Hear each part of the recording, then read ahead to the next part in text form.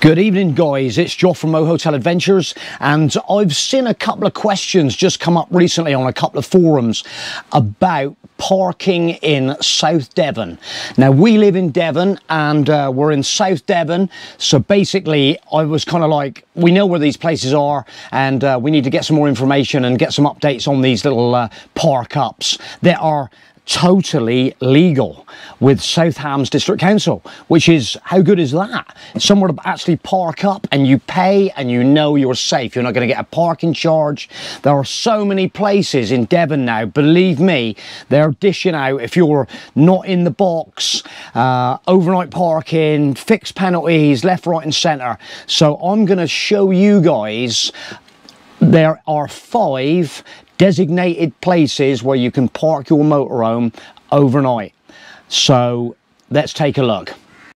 Yeah, you can actually park overnight with your as long as you're totally self-contained. You've got to have an onboard toilet, and it is permitted for you to park in a period from 6 in the evening, 6 p.m. to 9 a.m. at the following car parks for a maximum of 2 consecutive nights with no return within 48 hours.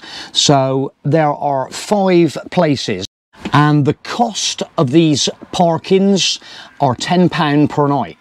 So if you guys are like me, you like to, if you pay your money and then you know you're safe, you haven't got to worry about getting that ticket that's going to cost you 100 bloody quid. So let's take a look.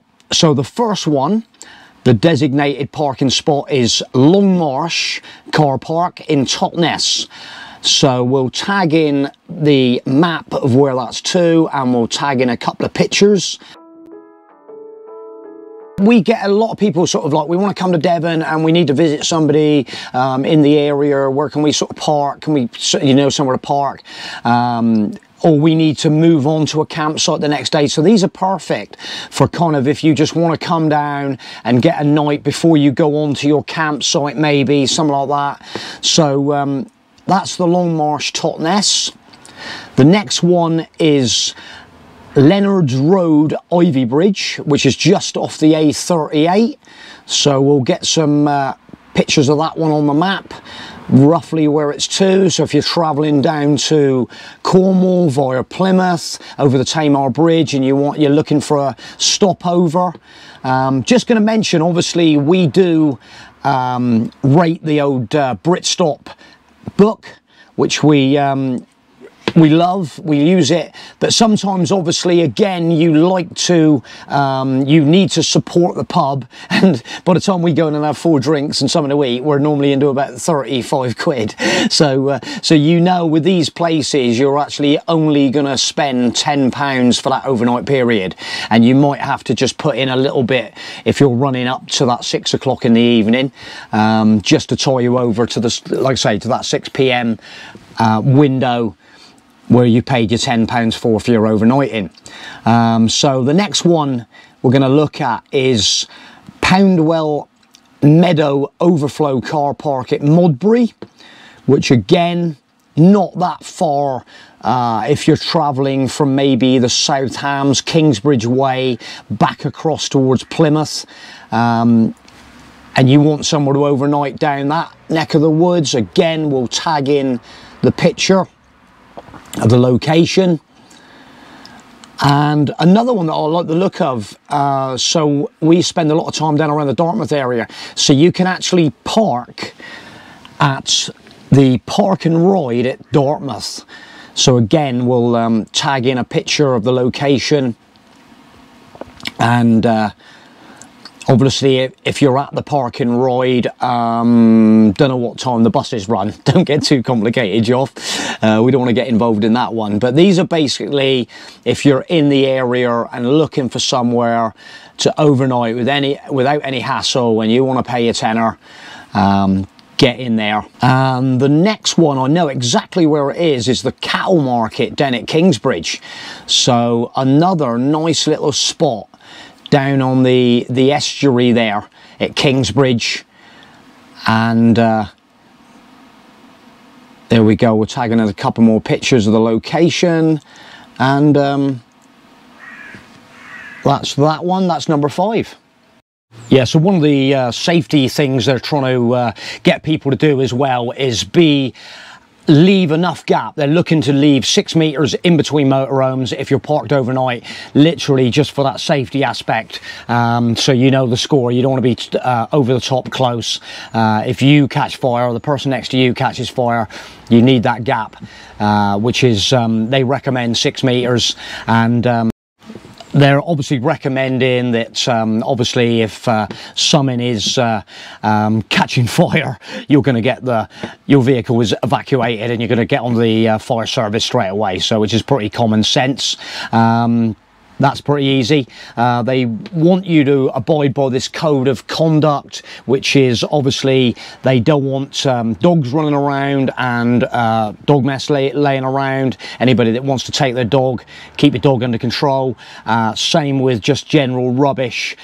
Take your rubbish with you if there's not anywhere to put the rubbish, and make sure you recycle your plastic and all the rest of it, which is again, just be respectful for the motorhomes, loud music, and yeah, just try not to overcrowd the site.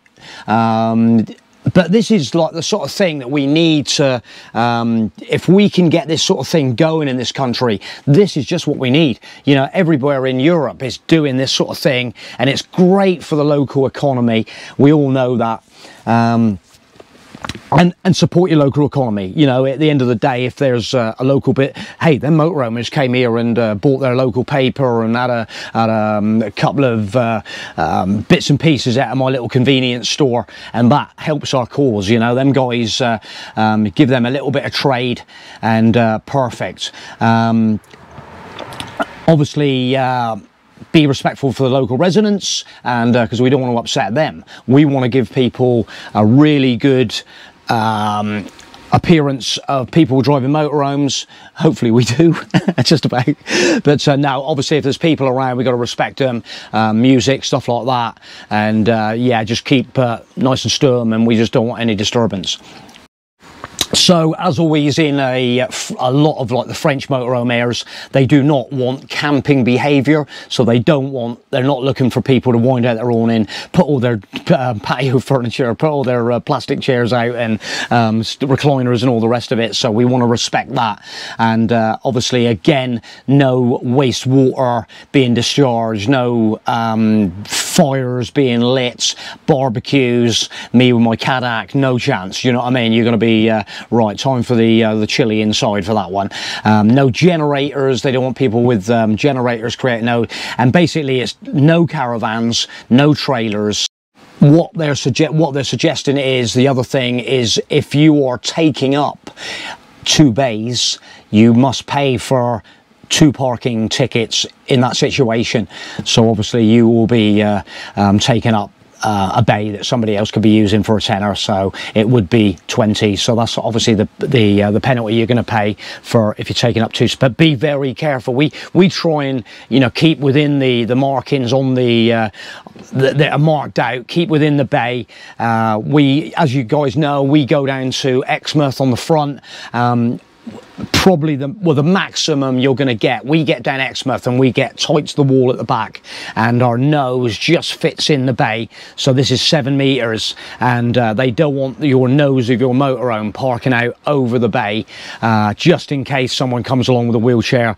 You've got to be respectful for that, and they will, if you're over that white line, they're going to slap a ticket on you. So again, be very careful. But it's great to think that you can come down in the South Hams area and actually pay your £10 and park somewhere, and know that peace of mind that you are legally parked. Because believe it or not, it is so super hot down here, and just when you're not, you know, I'm going to leave it there because otherwise I'm going to babble too much. But so trying to keep this video quite simple, just basically showing you them spots.